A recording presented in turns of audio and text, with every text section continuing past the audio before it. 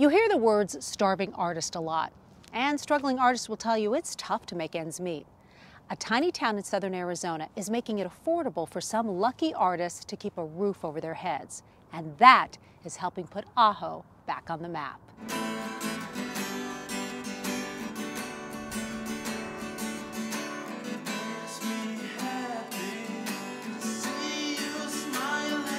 There are some big voices in this small town.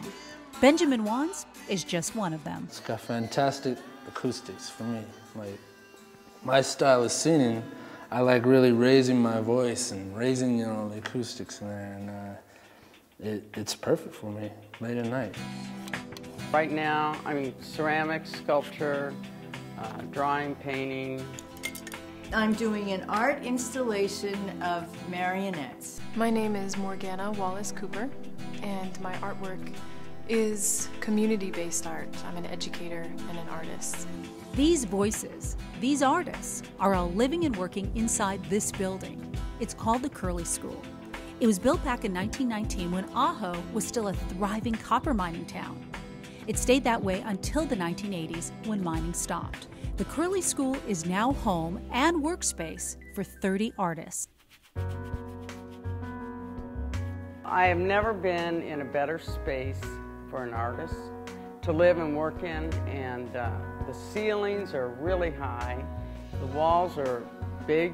It's a perfect space for an artist. I did marionettes as a child. I worked for Jim Henson's Muppets, which were puppets, not marionettes. The work of these artists has character. Some of them are characters too. And so is Ajo and this old school. Ajo is a spot that's out in the middle of no place. It's in the middle of the Sonoran Desert, But that fits my personality and what I need right now, what I'm looking for. The Curley School building surrounds these modern artists with turn-of-the-century touches. The cornices, the inlays, the Spanish colonial architecture, which, back in 1919, was the new hip thing. More restoration, more space for artists to live and work is still underway. And our whole things just move like this all the time. It's not a choppy thing the way it is in cities, or the way it is in cities. Ajo flows. And then there's world literature all over the place. Rupert Schmidt writes novels and poems. The fact that the auditorium door opens up to the outside creates diverse perspectives and allows for different types of viewing. With the push of a button, the old high school auditorium can now be an open-air exhibition space.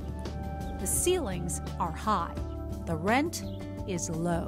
I pay less for it, and that allows me to comfortably stay at home and work on my art and not really have to worry about the bills. Besides the wheel work, ceramic murals now, and being in a neighborhood, if you will, of artists has given me a lot of mentoring that I wouldn't have gotten anyplace else.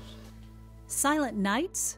Well, that actually depends on what part of the Curley School you're living in.